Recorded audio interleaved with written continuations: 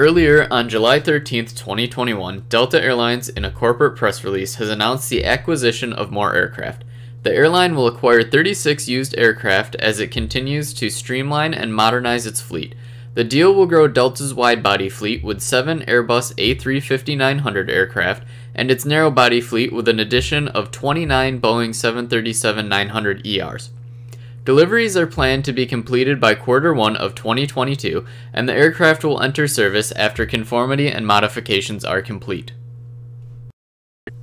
The used Boeing 737-900 ERs will be purchased from the low-cost Indonesian carrier Lion Air. The 737-900 ER was first delivered to Delta in September 2013. The 180-seat 737-900 ER is currently the largest fleet type at Delta with 130 currently in service. Once deliveries of the 29 used aircraft are complete in 2022, there will be a total of 159 900 ERs in the fleet. The 7 used Airbus A350-900s from LATAM are set to be leased through the leasing company AirCap.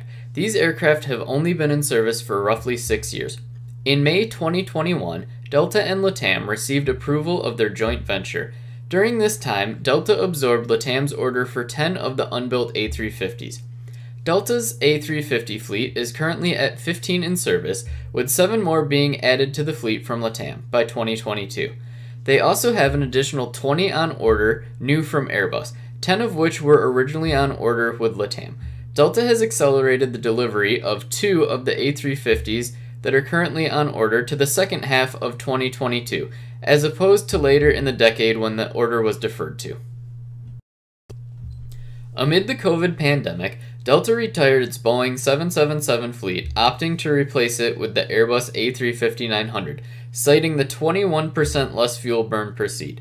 The A350 first entered service in October 2017 after replacing the aging Boeing 747-400. With its 306-seat cabin, the A350 is currently Delta's largest aircraft. The airline currently plans to have 42 when all the above deliveries are completed.